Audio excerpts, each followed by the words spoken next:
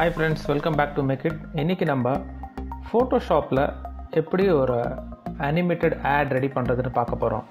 So யூஸ்வலாக animated GIF ads பார்த்தீங்கன்னா நீங்கள் Adobe Flash, Adobe Animateல பண்ணலாம். ஃபோட்டோஷாப்லேயே உங்களுக்கு வந்து Adobe Animateல பண்ணுற மாதிரி ஜிஃப் ஆட் பண்ணுறதுக்கான ஆப்ஷன்ஸ் இருக்குது. ஸோ நம்ம இந்த இமேஜ் அண்ட் அந்த பிராண்டோடைய லோகோ வச்சு ஒரு அனிமேஷனை நான் இதில் செஞ்சு காமிக்க போகிறேன். ஸோ ஃபைலில் போய்ட்டு ஒரு நியூ ஒர்க் ஸ்பேஸ் ஓப்பன் பண்ணிக்கோங்க. ஸோ உங்களுடைய ஒர்க் ஸ்பேஸ் யூனிட் வந்து பிக்சல்ஸில் வச்சுக்கோங்க.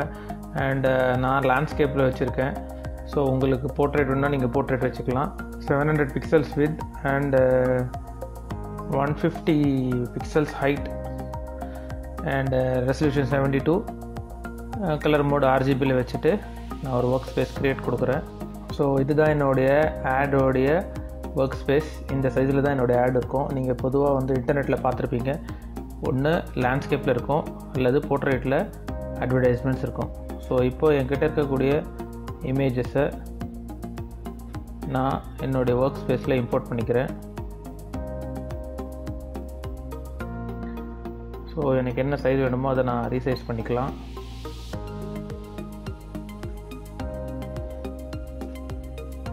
தென் நான் அந்த லோகோ ஒன்று எடுத்து வச்சுருக்கேன். அந்த ப்ராடக்டோடைய லோகோ, அந்த லோகோவையும் கொண்டு வந்தேன்.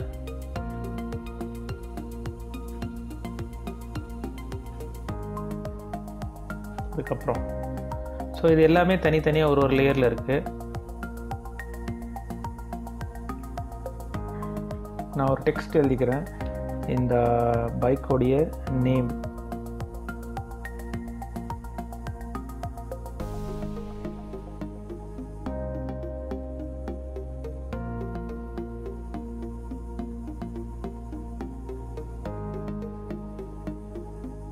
ஸோ நான் இங்கே ஒரு டெக்ஸ்ட் வச்சுருக்கேன்.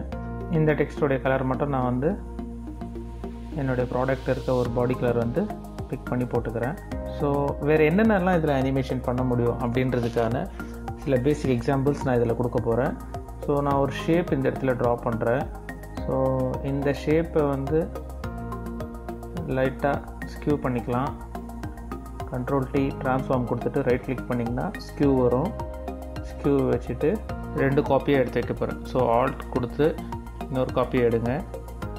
அந்த செகண்ட் காப்பியை ட்ரான்ஸ்ஃபார்ம் கொடுத்து கொஞ்சம் என்லார்ஜ் பண்ணிக்கலாம். ஸோ இந்த செகண்ட் காப்பிக்கு பார்த்திங்கன்னா இங்கே நம்ம டெக்ஸ்ட்டில் கொடுத்தா இதே கலர் கொடுக்கலாம். ஸோ இப்போது இந்த ஷேப் எனக்கு அனிமேஷன் பண்ணணும் அண்ட் இந்த லோகோவை அனிமேட் பண்ணணும். ஸோ இது எல்லாமே நம்ம வந்து ஃபோட்டோஷாப்பில் கொடுக்க போகிறோம். ஸோ இதுக்கு விண்டோஸ்க்கு போங்க. விண்டோஸில் டைம்லைன் அப்படின்னு ஒரு ஆப்ஷன் இருக்குது. அதை செலக்ட் பண்ணிங்கன்னா உங்களுக்கு வந்து டைம்லைன் ஓப்பன் ஆகிடும். ஸோ டைம்லைன் ஓப்பன் ஆனதுக்கப்புறம் க்ரியேட் வீடியோ டைம்லைன் அப்படின்னு ஒரு ஆப்ஷன் இருக்குது. அதை ஜஸ்ட் கிளிக் பண்ணுங்கள். எத்தனை லேயர் உங்கள்கிட்ட இங்கே லேயர் பேனலில் இருக்கோ இது எல்லாமே இங்கே தனித்தனியாக டைம்லைனில் இண்டிவிஜுவல் லேயர்ஸாக வந்துடும். ஸோ இதெல்லாம் வந்து வீடியோ லேயர்ஸ் அப்படின்னு சொல்லுவாங்க. நவ் நமக்கு என்னென்ன ஆப்ஜெக்ட்டுக்கெல்லாம் வந்து அனிமேஷன் கொடுக்கணுமோ அந்தந்த ஆப்ஜெக்டை தனித்தனியாக நம்ம வந்து அனிமேட் பண்ணிகிட்டே வரலாம். ஸோ இப்போது எனக்கு இங்கே இருக்கக்கூடிய இந்த ஆப்ஜெக்ட்டுக்கு, ஸோ இந்த டைம்லைன் பார்த்திங்கன்னா இவ்வளோ லென்த்தியாக இருக்குது.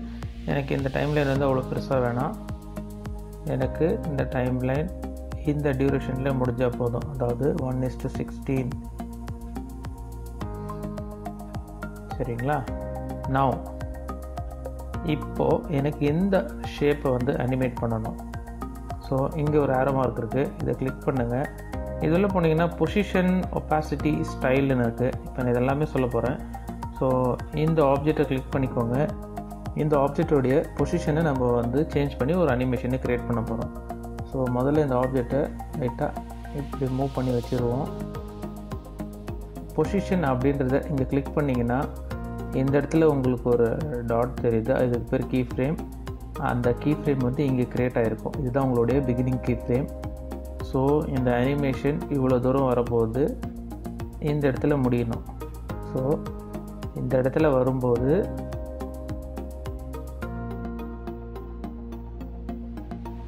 இப்போது இந்த டைம்லைனை மூவ் பண்ணிவிட்டு இதை நீங்கள் செக் பண்ணலாம். ஸ்பேஸ் பாரை தட்டினீங்கன்னா ப்ளே ஆகும், மூவ் ஆகும். அதே போல் இந்த ஷேப்பை கிளிக் பண்ணுங்கள், இந்த ஷேப்போட லேயர் செலக்ட் ஆகும். இந்த லேயரும் இவ்வளோ தூரத்துக்கு இருக்குது. இந்த லேயரை இங்கே கொஞ்சம் எக்ஸ்டெண்ட் பண்ணிப்போம்.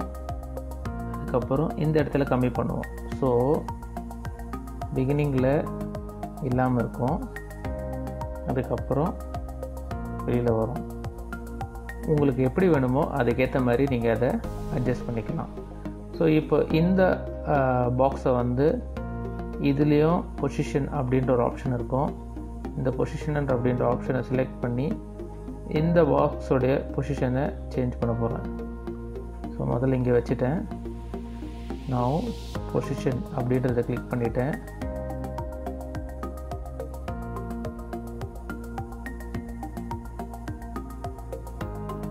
இந்த பாக்ஸை லைட்டாக மூவ் பண்ணுறோம். ஸோ இப்போது பிகினிங்லேருந்து நாம் ஸ்பேஸ் பார் தட்டுவோம். இதுதான் நம்ம பண்ண ஒரு பேசிக் அனிமேஷன்.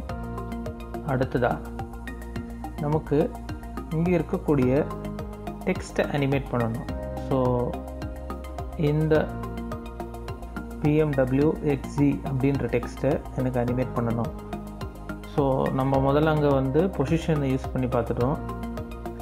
ட்ரான்ஸ்ஃபார்மை வந்து லான்ச்சிங் யூஸ் பண்ணிக்கலாம். ஸ்டைல் யூஸ் பண்ண போகிறேங்க நான். இந்த ஸ்டைல் அப்படின்றது என்னதுன்னா, உங்களுக்கு எஃபெக்ட்ஸ் வரும். ஒரு டெக்ஸ்ட்டுக்கோ இமேஜுக்கு யூஸ் பண்ணுற எஃபெக்ட்ஸ் வந்து டிஃபால்ட்டாகவே ஃபோட்டோஷாப்பில் இருக்கும். அதுலேருந்து நீங்கள் எந்த ஸ்டைலை வேணாலும் எடுத்து இங்கே யூஸ் பண்ணலாம். அதுதான் இந்த ஸ்டைல் அப்படின்ற மெனுக்கான ஸ்டைல் அப்படின்ற ஆப்ஷனுக்கான யூஸ். ஸோ நான் இங்கே ஸ்டைல் அப்படின்றது இங்கே கிளிக் பண்ணிடுறேன். இந்த மாதிரி நீங்கள் எவ்வளோ கீ ஃப்ரேம்ஸ் சொன்னாலும் க்ரியேட் பண்ணிக்கலாம். அதுக்கு எந்த ரெஸ்ட்ரிக்ஷனும் கிடையாது. ஸோ ஸ்டைல்ஸில் போகிறேன். எனக்கு வந்து அவுட்டர் க்ளோ வேணும். ஸோ அவுட்டர் க்ளோ செலக்ட் பண்ணிட்டேன். செலக்ட் பண்ணிவிட்டு இந்த அவுட்டர் க்ளோவுடைய கலர் வந்து இந்த பைக்கில் இருக்கக்கூடிய ரெட் கலராக இருக்கணும்.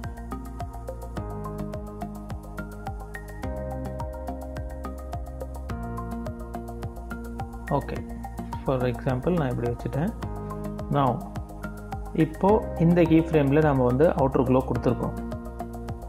கொஞ்சம் மூவ் பண்ணி வச்சுட்டு இதே எஃபெக்ட்ஸை கிளிக் பண்ணுங்கள். அவுட்டர் க்ளோவுடைய டிக்கை எடுத்து விட்டுட்டு ஓகே கொடுங்க. மறுபடியும் கொஞ்சம் தூரம் தள்ளி வைங்க. எஃபெக்ட்ஸில் போங்க. அவுட்டர் க்ளோவுடைய டிக்கை ஓகே பண்ணுங்கள். மறுபடியும் கொஞ்சம் தூரம் டைம்லைனை மூவ் பண்ணி வைங்க. ஸோ கீ ஃப்ரேம் அனிமேஷன் அப்படின்றது எல்லா வகையான சாஃப்ட்வேர்ஸ்லேயும் இதுதான். ஒரு ஆப்ஜெக்ட் இருக்குது, அந்த ஆப்ஜெக்ட்டுக்கு ஒரு கீயை ஒரு டைம் டிஸ்டன்ஸில் செட் பண்ணி அனிமேட் பண்ணுறது. இப்போது இதை நான் ஜஸ்ட்டு ப்ளே பண்ணி காமிக்கிறேன், நீங்கள் பாருங்கள். இப்போது லான்ச்சிங் அப்படின்ற டெக்ஸ்ட்டுக்கு வரணும். இந்த லான்ச்சிங் என்ற டெக்ஸ்ட்டையும் என்ன பண்ணுவோன்னா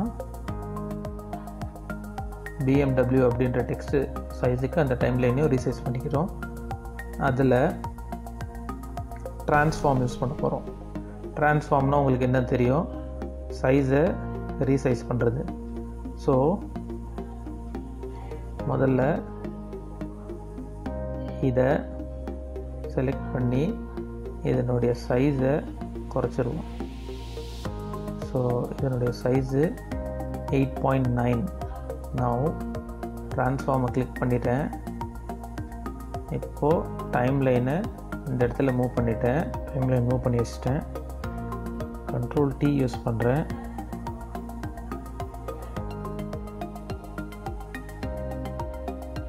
ஸோ Ctrl T யூஸ் பண்ணி அந்த டெக்ஸ்ட்டை நான் என்லார்ஜ் பண்ணும்போது அங்கே ஒரு கீ ஃப்ரேம் ஜென்ரேட் ஆகுது.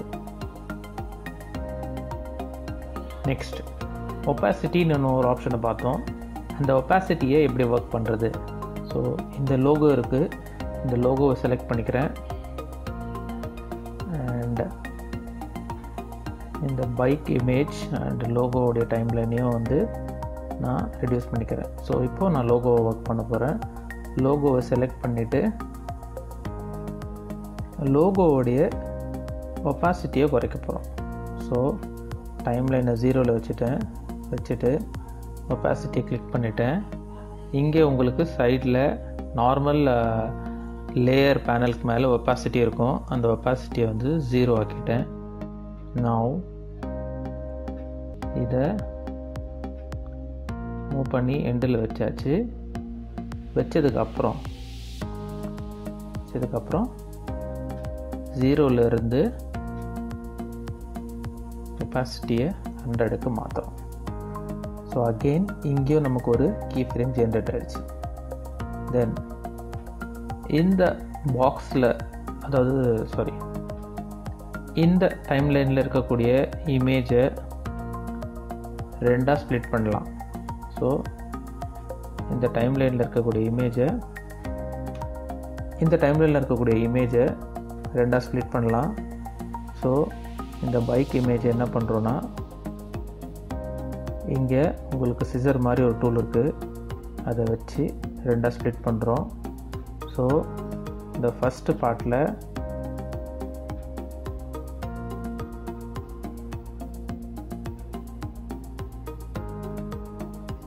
இப்படி மேலே இன்க்ரீஸ் பண்ணி வீல் மட்டும் காமிக்கிறேன். ஸோ இது ரெண்டுத்தையும் ஒன்றா வச்சுட்டு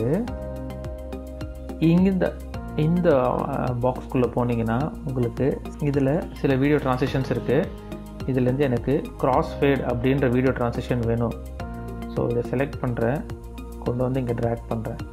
ஸோ ட்ராக் பண்ணி முடிச்சதுக்கப்புறம் ஒரு வேளை டைம்லைன் சின்னதாக இருந்ததுன்னா இங்கே டைம்லைனை இன்க்ரீஸ் பண்ணிக்கலாம். இப்போது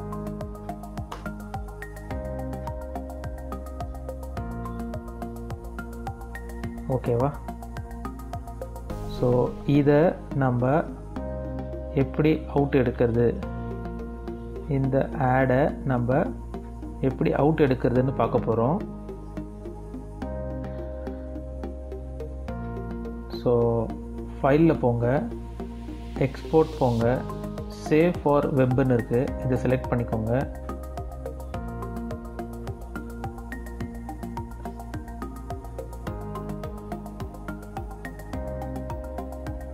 இதில் GIF அப்படின்னு ஒரு ஃபார்மேட் இருக்குது.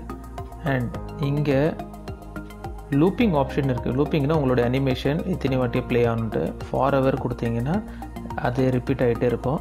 ஸோ அதை கொடுத்துட்டு சேவ் அப்படின்னு கொடுங்க.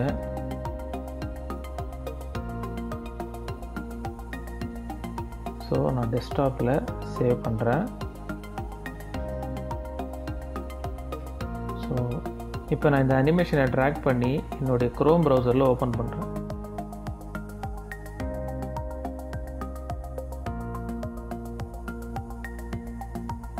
நம்ம பண்ண அனிமேஷன் ஜிஃபாக கன்வெர்ட் ஆகிடுச்சு. இப்போ இந்த அனிமேஷன் குரோம் ப்ரௌசரில் ப்ளே ஆகிட்டுருக்கு.